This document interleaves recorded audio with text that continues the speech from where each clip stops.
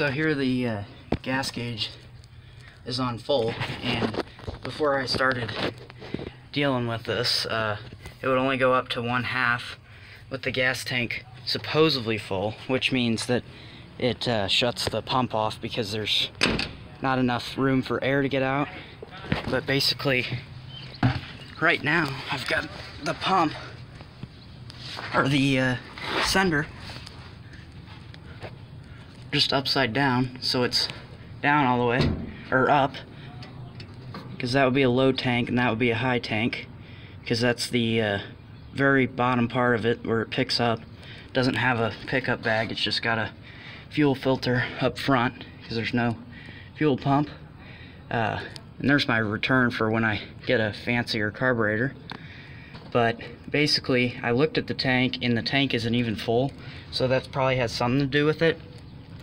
And also, these are not notched, so you can put them in any way you want it. You can turn it any way. So here, let me get on the other side. So basically, you could have this thing, and this is sitting level, so there's like a incline here. So basically, you could have it to where this float is pointing to where it will float up to there, or you can have it to where it floats over here. There are notches, as you can see, but it can actually go back and forth. I know that sounds kind of weird, but I think that the notches, or the little tabs here, can actually, the actual metal of the gas tank is so thin that it sits in that little gap in between the plate there. So I think that part of my reason is because this wasn't aiming the right direction.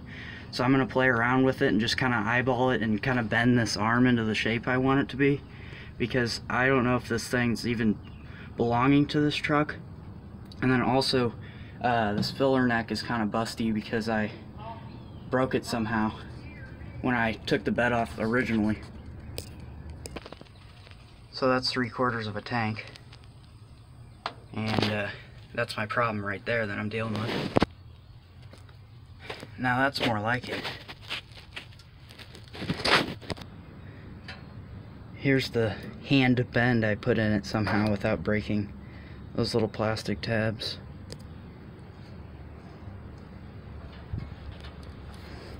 But just by eyeballing the level, the angle of the top there with there, and just looking at the where the float would be, it looks about right now. It's not quite touching the top, but I think it'll work.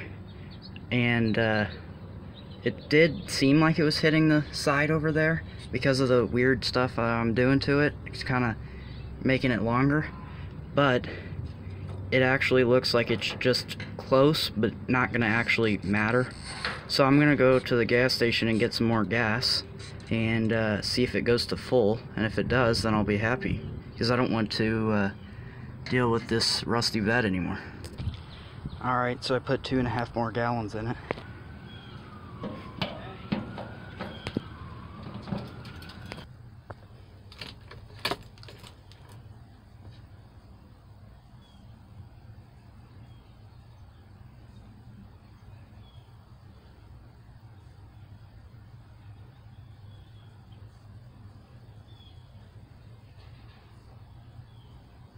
So probably bend it back a little bit. Look at all this custom pipe bending work here. Cut and weld. Oh yeah. Bent it back up a little, now I'm gonna try it again. And this is like 9/10 of a tank.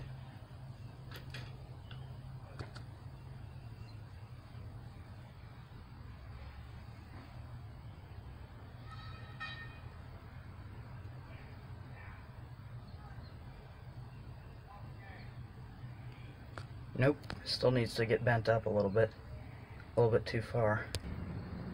Got it on there with the ring now, and push that on there a little bit more.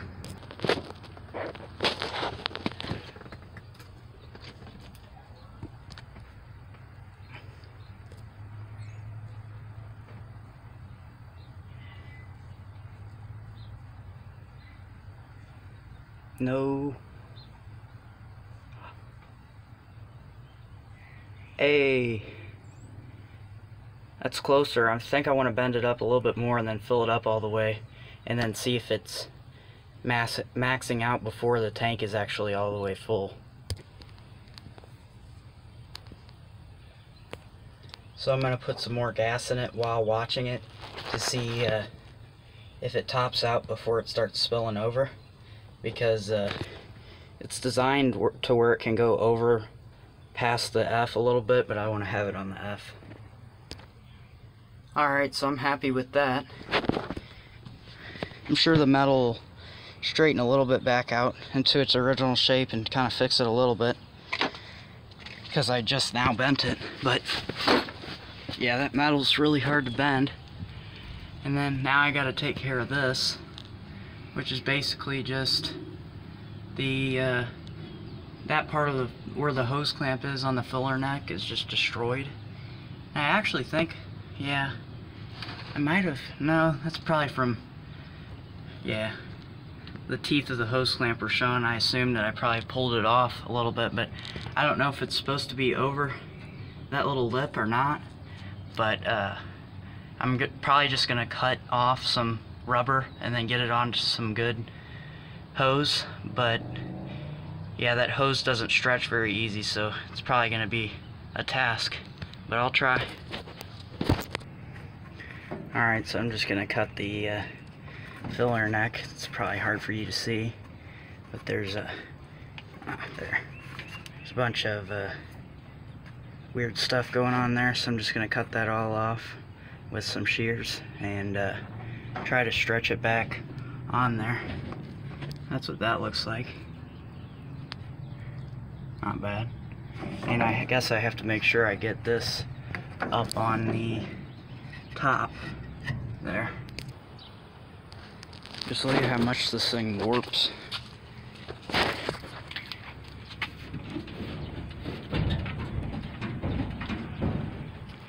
Jesus. So I put the bolts in and the hose wouldn't reach, so I am taking the bolts back out so that way I can slide it over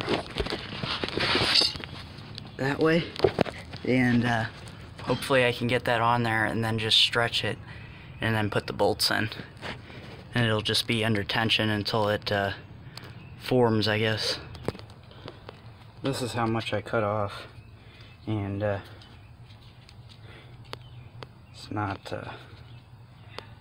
best seal for sure.